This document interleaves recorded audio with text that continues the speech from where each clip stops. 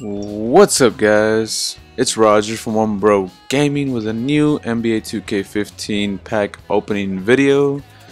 Well, it's not kind of new. I recorded it on Thursday, but I just have been busy and haven't been able to post it up. But I did get an Onyx card, so that's pretty much the only reason I'm going to be uploading this video.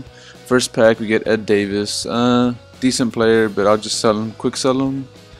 A lot of cards have been losing their value on the auction block, so I'm just quick selling things to get some quick MT back to my total MT amount.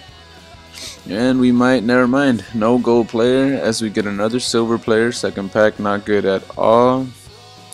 So yeah, honestly, overall, I've been liking these Throwback Thursday packs. They're enjoyable, a little frustrating, but enjoyable, with the chances of getting the new players, the Onyx cards and stuff like that. So overall, I can't complain. I get another silver card because overall I do enjoy them for the most part, especially if I get an Onyx card in a pack.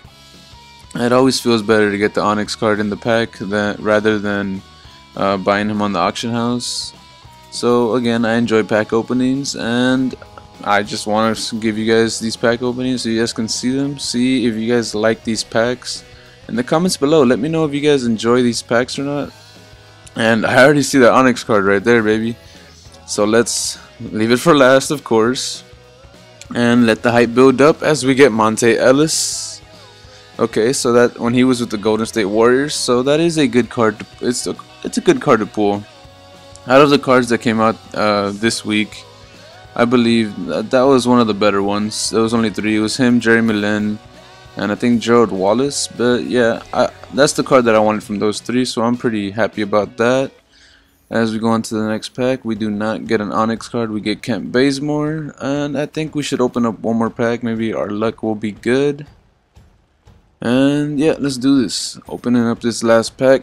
So in the comments below, let me know if you guys have been enjoying these packs, the Throwback Thursday packs. We do not get an Onyx player, we get JJ Redick.